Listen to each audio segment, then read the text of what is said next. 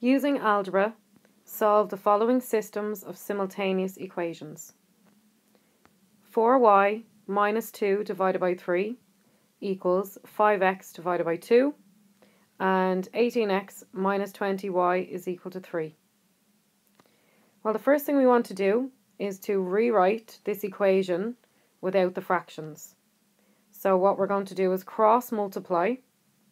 So we're going to say 4y minus 2 multiplied by 2. So I'm going to write that over here. 2 times 4y minus 2. And then 3 multiplied by 5x. I'm going to write that here, 3 by 5x.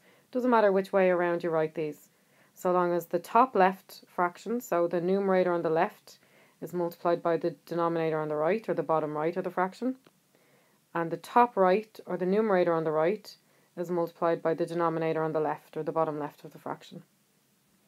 So now we multiply out the brackets. 3 by 5x is 15x, 2 by 4y is 8y, 2 by minus 2 is minus 4. And then what we want to do is get our x's and our y's on the left. So we're going to bring this 8y over the equal sign. It becomes minus 8y. And we leave our constant, which is minus 4, on the right. So I've rewritten this equation as 15x minus 8y equals minus 4. So I'm going to write that down over here. I don't need to rewrite this equation because it's grand as it is. We've got x's and y's on the left and constants on the right. So we've got 18x minus 20y equals 3. So now we have two equations we want to solve simultaneously. So what we have to do is get our coefficients of x to be the same, or else our coefficients of y to be the same, and one to be a minus, one to be a positive, so that we can cancel them out. So I'm going to get my x's to match up. So I'm going to multiply this entire equation by the coefficient of x on the second equation, which is 18. So I'm going to multiply all of this by 18. And I'm going to multiply the second equation by the coefficient of x on the first equation. So all of this gets multiplied by 15. But I'm actually going to multiply it by minus 15 so that I will have a positive and a negative that I can cancel out. So 18 by 15x is 270x.